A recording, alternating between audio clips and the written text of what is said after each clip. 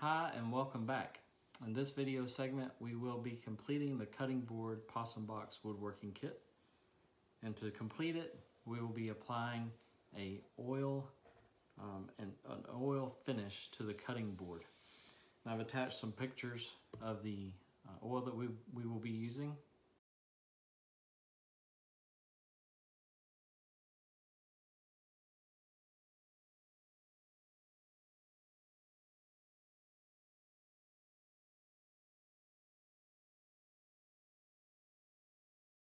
And that oil came in the small container that was part of your woodworking kit.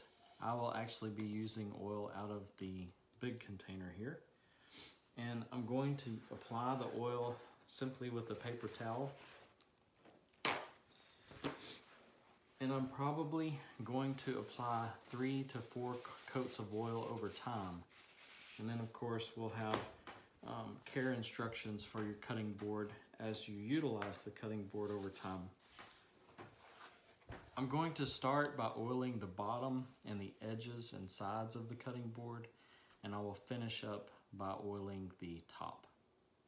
So let's get started. So here we are. I have put some oil on the piece of paper towel. I'm just going to go around, thoroughly wipe the oil into the surface of the wood. It's best to wipe with the grain,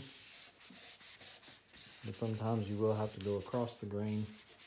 And with this oil, it's a penetrating oil.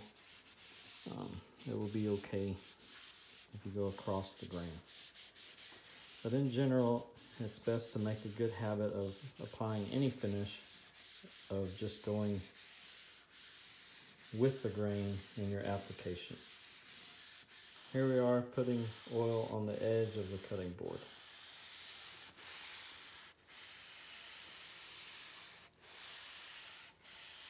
And the end of the cutting board.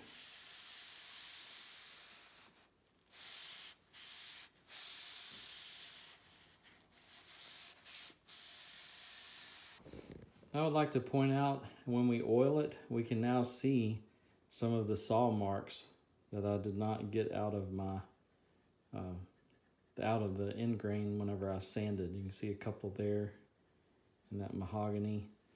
There's some here in the maple, and those are those cross marks from our cross cutting. See a few little rub marks there. You may at this point, if you discover that, want to go back and sand the end of your cutting board.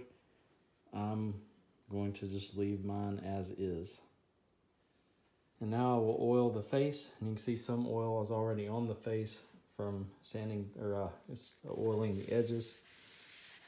I'm just going to go in a systematic manner.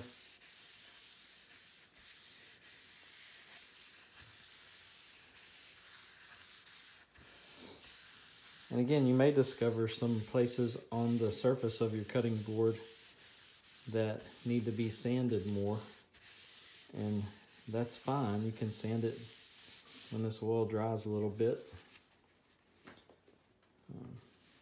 But it's okay to have to go back and sand a little bit.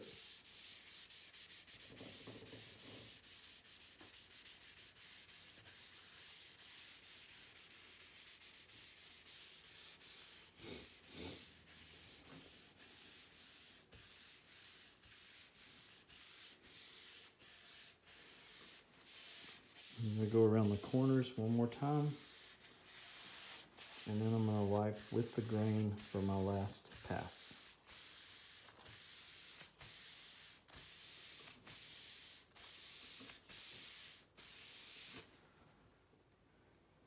There we are. Finishing your cutting board will require 3 to 4 coats of the oil. You will notice whenever the oil stops absorbing into the wood, that means that the pores on the surface have accepted enough oil.